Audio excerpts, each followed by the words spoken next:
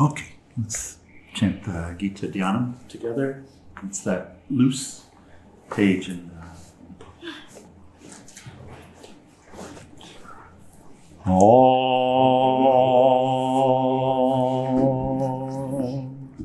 O Bhagavad Gita, by which Arjuna was illumined by Lord Krishna himself, and which was composed of 18 chapters within the Mahabharata by the ancient sage Vyasa.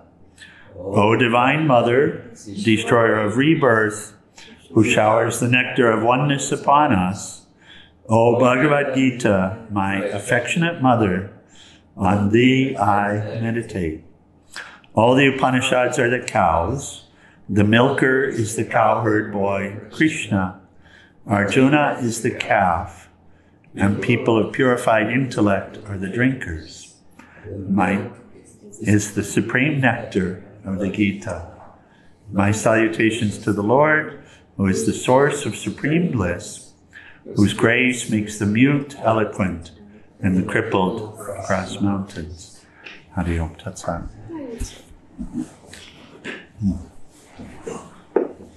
Om Shivadas, very good awareness. Right here would be perfect. Thank you. We're told by our dear Sangha that join us online that framing is good, but blocking not. Two different things.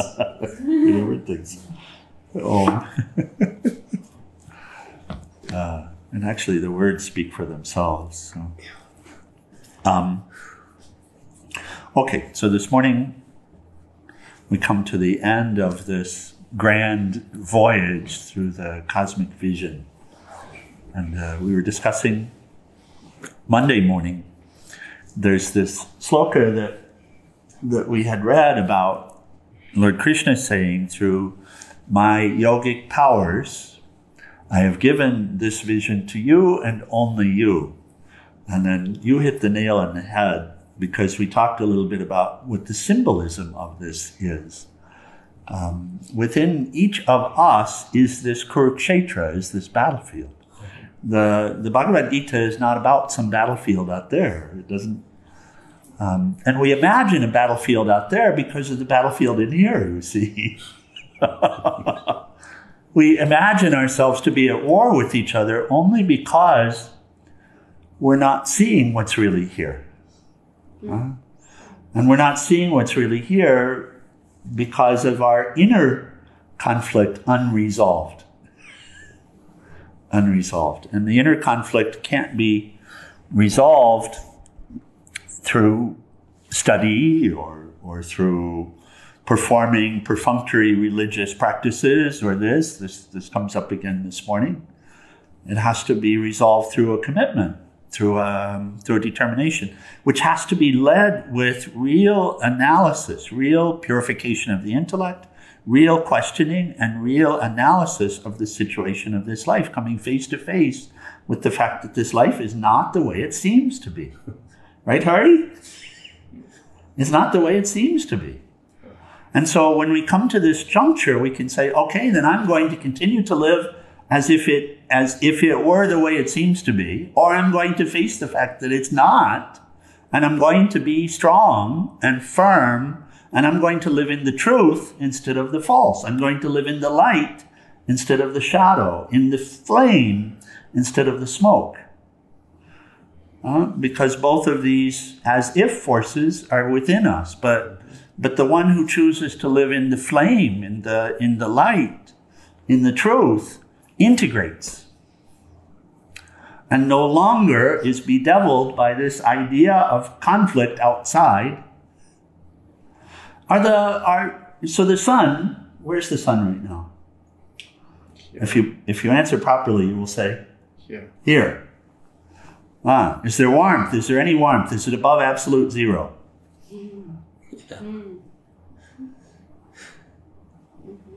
Yeah. So the sun's right here. In the form of the warmth. And the warmth is what of the sun? What aspect of the sun? Ever-present radiance. The rays. Yes. The warmth, there are rays which have the properties of bringing heat. Correct? And the fact that, so you can say, okay, but those rays aren't here now, but they are, because the earth has absorbed the rays. Has the earth come into union with the rays, or is it a suspension? In other words, do the rays continue to be rays, even though they're now in the earth? So where's the sun? It's right here. The rays and the sun are not one. So, I mean, the rays and the sun are one. Is it so? No. If there is no sun, there are? No rays. And if there's a ray, there is? Sun. There's no difference. Right? If there's one, there's the other. And that's always so. If there's not one, there's not the other. If there is one, there is the other. So that means they are one and same. Of course. Have to be. And the reflection. No, they're not reflection. They are aspects of sun. You say the sun brings warmth? Yes. What's the property of the sun that brings warmth? But the sun radiates out of the reflection too. There is warmth in the reflection. Yeah. In this case, there's not reflection. Okay. So we leave Moon is reflection. Right. Sun is not reflection. Right. I was just trying We work to go with. deeper. I know. I got it. We're always working with allegory. What's that mean? In order to understand, we're always working with allegory. We're always working with stories, with examples that aren't exactly correct, but that help us to grasp a little bit. So the light rays, the heat rays, the infrared rays, how many rays of the sun are there? Numerous. Infinite. Infinite. No end to them, right? Yeah. In fact, you can parse them and continue to subdivide them ad infinitum. And it happens. If you look at the frequencies of the rays, you'll see that the frequencies are infinite. You can keep adding digits after a decimal point. And keep adding and keep adding and keep adding and keep adding. So if you try to parse a wave, you get what look like individual waves, but in fact there's one wave. And so this is the situation here. Is that the one and all of these forms are one. If there's no one, there's no form. If there's a form, there is a Source. There is a one. Yes. There is a unity. If there's a form, there's a unity. If there's a name, there's a unity. If there's life, there's one life. Yeah.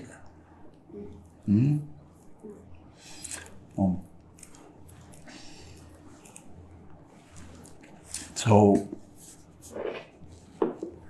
we persist in seeing individuality because it seems like we're separate.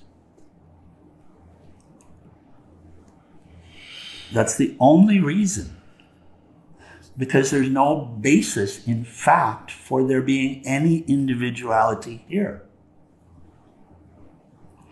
Look at the scientific exploration. We've done this together, and you see it. The science, modern science, cannot find any evidence of any individuality whatsoever. Right. When they look for it, they find common basis. They find that all of the matter, every little bit of it, is what? Energy. And then when they look at the energy, and they have dark energy, and this energy, and that energy, and they dive deeper, what do they find? Yeah. And they find this theory of waves. Yeah. Theory of waves. And so we remember the bubbling waves? The String theory? string theory, yeah. That's what they find. They find a common underlying truth. And so what does that mean? It means that in truth, every single thing here is a hologram. It is an expression of that one essential truth. And we persist. And so, and by the way, you take time with physicists and you come away shaking your head if you hold on to these views of separation. They tend not to be so social because, I mean, really. For one, they live in this world, and in the same way as the masters are quite social in a way, we could say. But they've all entered the Mad Fools Club because they all speak of unity when we all say, but there's no unity. We're all fighting with each other here. Where do you see unity? And so there's a seeming reality and there's a reality. And at some point, we have to choose. And so we try to balance it. We try to balance it. We try to live our worldly life and then have a spiritual life too. How many times has Swami been asked the question, how do you find balance between spiritual life and the practical realities of life? And what does Swami say? You don't. You have to pick one.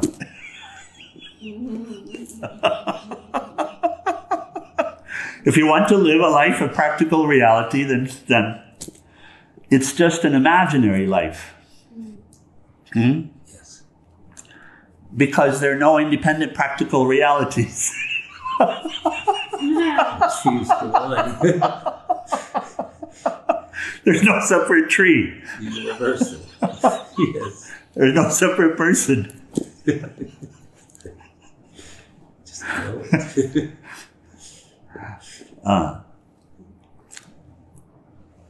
There are practices to help us to find the unity.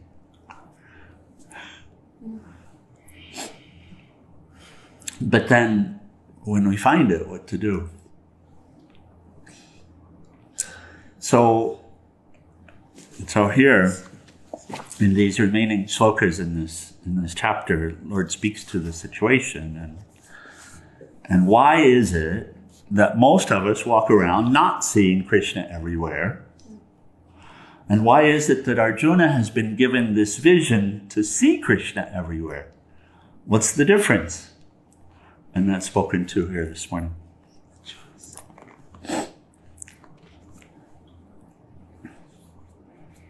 Now, first he withdraws the cosmic form. And so Arjuna had implored him, please, I get it. But this is really freaking me out. So please come back to the familiar form so that I can meditate upon you in the familiar form. And so Lord Krishna says, 49, there's no need for you to be afraid or confused any longer by looking at my awesome form. Let your heart be glad and your fears disappear. I will reveal myself to you again as I was before. And then Sanjaya said, after saying this, Krishna reappeared to him in his gentle, more familiar aspect and immediately calmed Arjuna's troubled mind. And Arjuna said, 51, now that I see your gentle human form, my Lord, my mind is tranquil and I am returned to normal. 52. The Blessed Lord said, and this is the point, the Blessed Lord said, it is certainly hard to see you as you have. Even the Devas long to see my cosmic form. So this cosmic form, to see me as all, it's certainly hard to do. Even the devas long to see my cosmic form. 53. Though these produce much merit, the study of sacred scriptures, the practice of austerities, the gifts of charity, and even self-sacrifice will not earn anyone the vision you have seen. I'll read one more time. Though these produce much merit, punya is the Sanskrit word. And merit's very important. We get here because of merit. From quote-unquote prior births. We get here because of merit. So merit's important. To be in a place, to have this human birth, to have the mental faculties, the ability to practice in a certain way, to have the physical and mental strength and acuity to be able to practice, to be able to remain in one place, to be in an ashram, to be participating in these highest teachings, to be with someone who has realized the truth themselves. These are all achieved, as it were, due to merit. So merit, punya, having done something beneficial according to the law of karma. And what does Shankaracharya say? Hari, do you remember the punyas of how many prior births? So, billions. 100 billion is Yes. what he says. Yeah, 100 billion prior births. And so here, though these produce much merit, the study of sacred scriptures, the practice of austerities, gifts of charity, and even self-sacrifice, karma yoga, will not earn anyone the vision that you have seen. So what will? You want to take a shot? Charity. No? No. What will? The desire. For what? Liberation. Nope. No. That's To very see. much. Huh? To see. Who? God. Lord. God. And how important does the desire need to be? Is it on your list somewhere? No, it has to be the. Deep devotion. Not just to see, deep devotion. That's it, dear. That's all. Moksha. So these won't do it. Mumukshutva, again, liberation. If that's a personal desire, it's very interesting. So and there's a question about that. It says, only constant and steady devotion, only by constant and steady devotion can I be seen in my true cosmic form and known, Arjuna, and realized. Huh? Constant and steady devotion. Only by constant and steady devotion can I be seen in my true form. Offering everything. And known, Arjuna, and realized. So he gives the answer. So Arjuna, yes, it was only for you, Arjuna. What does that mean? That means, Arjuna, you have devoted yourself to me, and so I give you this. What does it mean for you? Devote more. Constant. We, not for nothing, we have the choice. We have the choice. What is devotion? So tomorrow morning we start chapter 12, the yoga of devotion.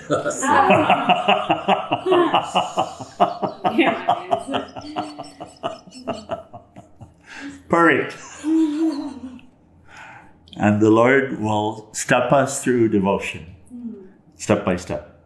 So every one of us are devoted to something. Like rays, as it were.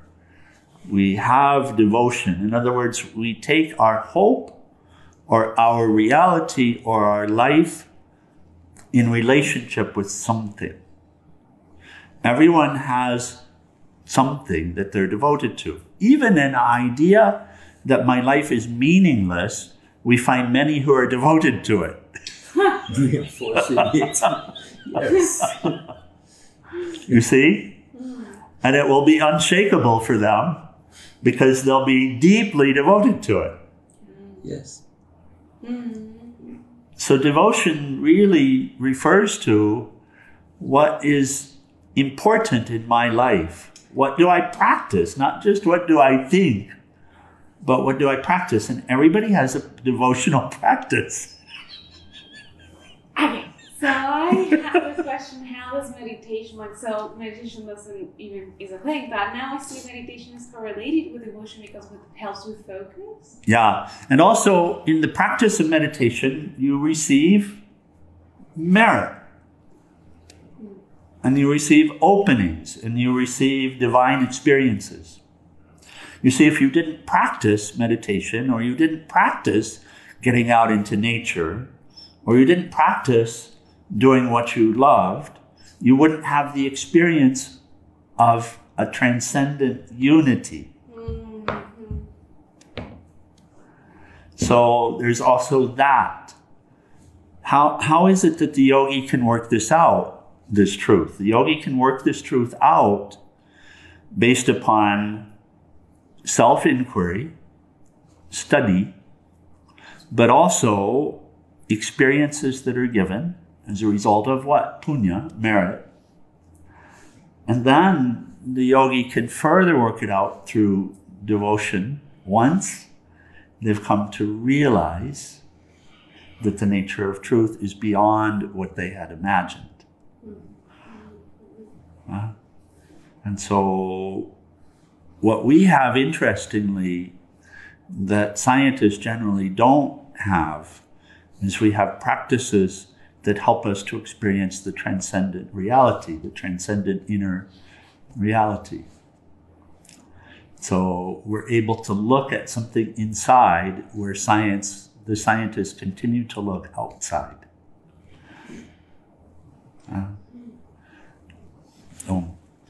So, and then one more shloka here, but this is the answer. And this is if we remember from Upanishad study, and not all of us were in this particular Upanishad study. This was earlier in Katha Upanishad, but it's stated also there. Yeah. So this is taken from the Upanishad. Again, this is the milk or the cream of the Upanishad. So also stated, not by study, not by puja. Well, there's one puja that will do it, though. What's that puja, Hari? It's the mental puja constantly. Yeah, it's offering yourself. Not offering water and flowers and smell and taste, right? Right. Yeah. But offering the entirety of yourself. That puja will take you there. That's the real puja for the yogi is the offering of every aspect of oneself to that which they've come to know, maybe not beyond any doubt, but know well enough to live it, to practice it. Of this highest truth. What does it mean to offer? Like, I'm not catching that. Well, you do. You generally offer yourselves to love. Generally offer yourself to love. Still get stuck in expectation of the way things are supposed to come back to you, right? And the way people are supposed to say things and like that. But offering in that way, but without any expectation whatsoever of any specific reward coming back. So you offer, you do things. And here, Lord Krishna introduces this next discourse, this next discussion, the yoga of devotion, with this last shloka in the yoga of the cosmic form. All who desire me above everything else which is your, and thus completely devote themselves to me. You see, you can't help whatever you desire. You can't help but devote yourself to it. It just happens naturally, doesn't it? Mm-hmm. When you wanted that guy or that girl, didn't you devote yourself to the effort? Mm-hmm. When you wanted that car, didn't you devote yourself to the effort? Maybe only a few rays of yourself, maybe only part of yourself. But didn't you? That's devotion, you see. Whenever you want something, you can't help but devote yourself to it, right? And so, if what you want is to be with the highest, to live in the light, and you want that more than anything else, then you will naturally devote yourself to it. Swami Shivananda has this beautiful quote. He says, God is a question of supply and demand. Where there's demand, there's supply. Right?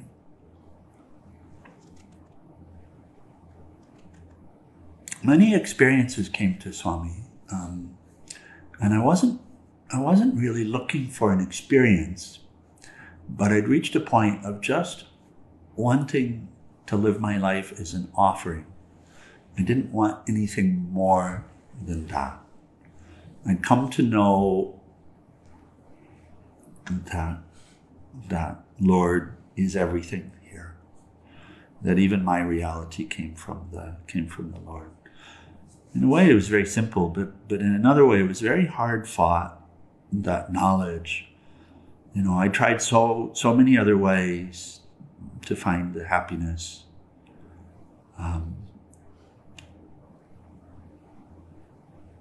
And then upon realizing, of course, the knowledge isn't integrated. The habits are still there, and the old tendencies and all of that are still there. But having realized it, what else to live for? So in other words, there wasn't anything else of interest. Do I want to continue to live for a new car, or to be with some particular woman, or anything else? When I realized that all of this is of the Lord, and only the abode of the Lord, only the kingdom holds out the potential to have anything that we'd ever wanted. Do I really want to continue to devote myself to limited pursuits at that point? Or do I just want to give it all? And so that was a choice, but it was a choice also born of realizing that everything else is pointless.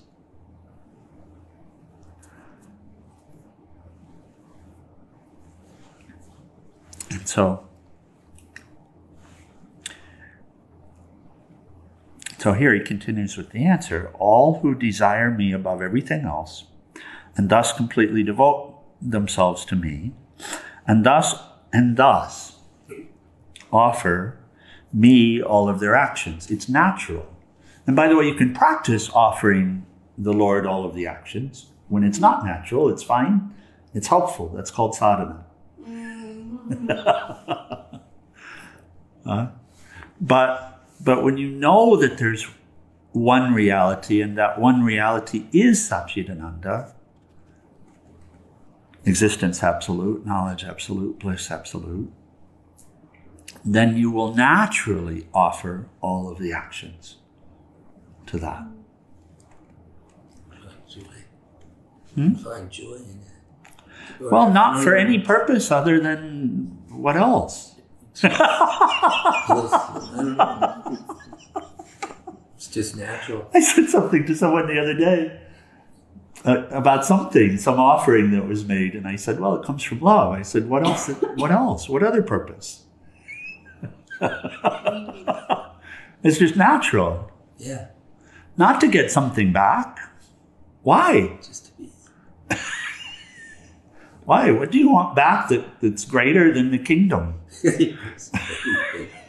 And anything you do for yourself will disturb your experience of the kingdom. And you'll be prone to forget once again. Yes. Still. So what else? So at a point it just becomes completely natural, but here we engage in it even when it's not natural as sadhana. Why? In part punya, to get merit, and in part because it helps us to break through. So, all who desire me above everything else and thus completely devote themselves to me and thus offer me all their actions and thus shed all personal or selfish attachments and feelings of ill will toward any other creature, Arjuna, they surely enter into me. This is actually, there's one shloka in the Bhagavad Gita that's repeated twice, and if you listen carefully, this one's almost identical as well. The one that's repeated twice, it was in the 9th chapter, it comes again in the 18th. Think only of me. This is the formula given. Think only of me. What is me? Somebody on the cross? No. The underlier of all of this, the absolute divinity, the source of your life and the source of all life. So think only of me, devote yourself completely to me, and offer everything to me, and you shall surely have me. So that's the one sloka that's repeated twice. Compare that to this. I'll read it one more time and then we can close. All who desire me above everything else, and thus completely devote themselves to me, and thus offer me all their actions, and thus shed all personal or selfish attachments and feelings of ill will towards any other creature, Arjuna, they surely enter into me.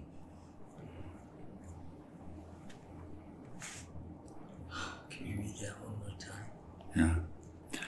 All who desire me above everything else, and thus completely devote themselves to me, and thus offer me all their actions, and thus shed all personal, selfish attachments and feelings of ill will toward any other creature, Arjuna, they surely enter into me.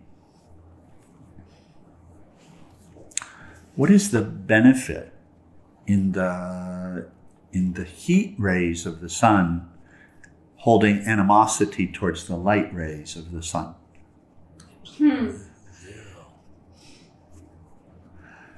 So too, then all which is opposed to the light falls away. Oh. And thus they surely enter into me. So does that sound similar to the other shloka? Oh. Okay, we'll close. Good discussion. Any other comments or questions? Anything? Personal desire and animosity.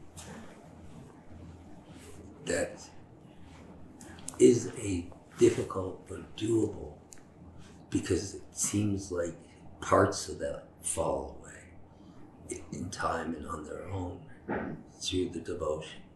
There's a mantra that we've used here a lot, English.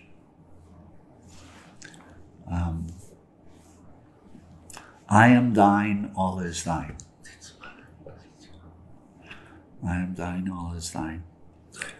And it holds out the potential for a way of life, and it holds out the potential for a clarity of purpose and a clarity of mind that will sustain us through the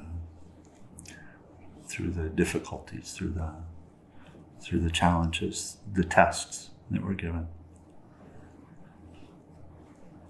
We deal with such tests as ashram. Things happen that don't make any sense unless we center back in that. So, we're just dealing with different aspects of the sun, different rays of the sun, but in fact they're all one. And in the world We deal with all of these forms, all these names, all of these ideas, beliefs, and desires. But in fact, there is only God.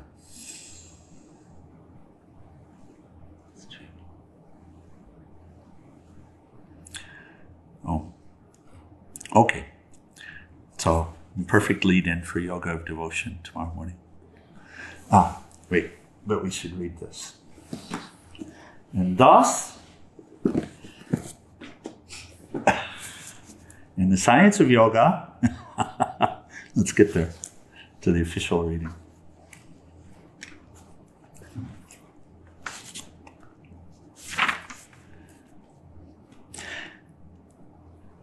And thus, in the Upanishad of the glorious Bhagavad Gita, the science of the eternal, the scripture of yoga, the dialogue between Sri Krishna and Arjuna, ends the 11th discourse entitled The Yoga of the Vision of the Cosmic Form. Hari Om Tat Sat.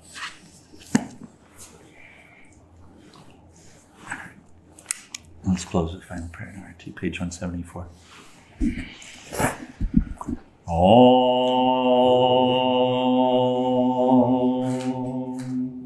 Om Trayambakam Yajamahe Sugandim Pushti Vardhanam Orvai Rukameva Bandhanan Mritor Mukshiyamam Mritat Om Trayambakam Yajamahe Sugandim Pushti Vardhanam Orvai Rukameva Bandhanan Mritor Mukshiyamam Mritat Om Trayambakam Yajamahe Sugandim Pushti Vardhanam Orvai Rukameva Bandhanan Mritor Mukshiyamam Mritat Om Sarvesham Swastir Bhavatu Sarvesham Shantir Bhavatu Sarvesham Purnam Bhavatu Sarvesham Mangalam Bhavatu Sarve Bhavantu Sukhinaha Sarve Shantu Niramaya Sarve Bhadrani Pashanto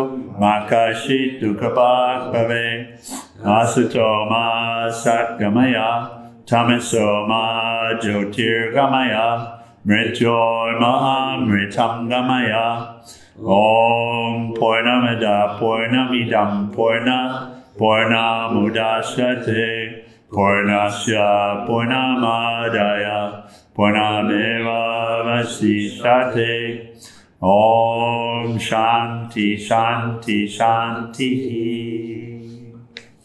O adorable Lord of mercy and love, salutations and prostrations unto thee.